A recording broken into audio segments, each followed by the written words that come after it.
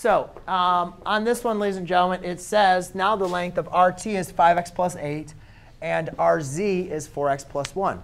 So we have this whole length, and we have this whole length. All right? Now, again, we need to know what our definitions of our bisectors are, or our diagonals, right? We know that diagonals are bisected each other. So would it make sense to say that RZ times 2 is equal to RT? Right? Because really, this length is the same as that length, right? So what we could say is RZ, which is 4x plus 1, plus 4x plus 1. If you add this plus this, that equals RT, right? So you could say this plus it itself again is going to equal to RT, which is 5x plus 8. You could also write it like this.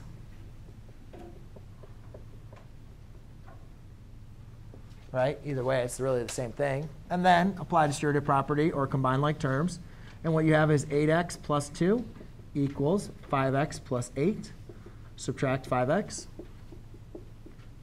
3x plus 2 equals 8.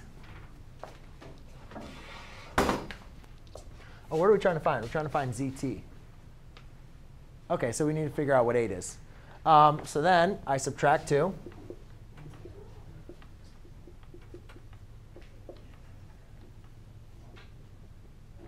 So therefore, on this one, I have x equals 2, right? So now, again, what we said, guys, is the side RZ is equivalent to TZ, right? These are exactly the same. I know. Oh, shoot, it's almost time. RZ is exactly the same thing as TZ.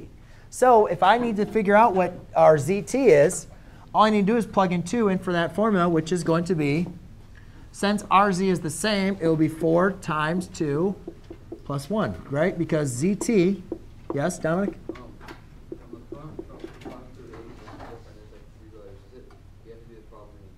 Let me look at it in a second.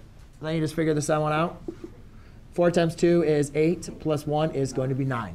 So ZT for that problem would be 9, yes? Yeah, I'll go and check your stuff off. What did you say, Dominic, again?